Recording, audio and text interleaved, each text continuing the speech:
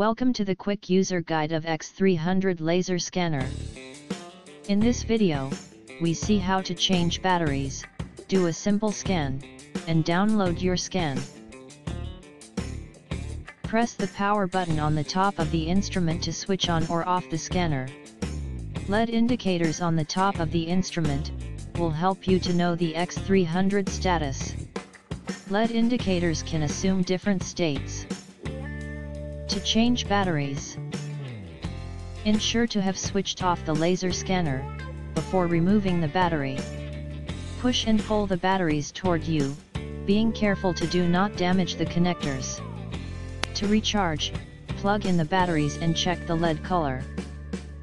To do a simple scan, connect a device to the X300 wireless network. Open the Chrome browser at the IP address. Enter ID and password.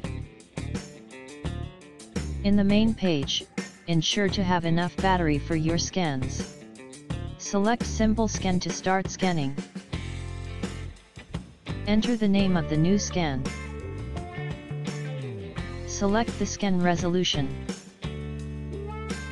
Set the horizontal rotation of the scanner. Enable or disable the photo capture. Information panel displays estimated time and file size. Press the Start button to start scanning.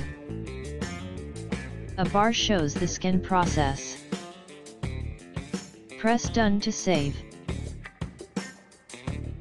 To download your scan, in the main page, select Files Management. Download directly from here all the selected files via Wi-Fi. On your PC, open X300 Manager software. Drop files to be converted and convert all. From the main page, users can access to other X300 functions and settings. For more details, refer to the user manual. Thank you for your attention. Have a good job with X300 Laser Scanner.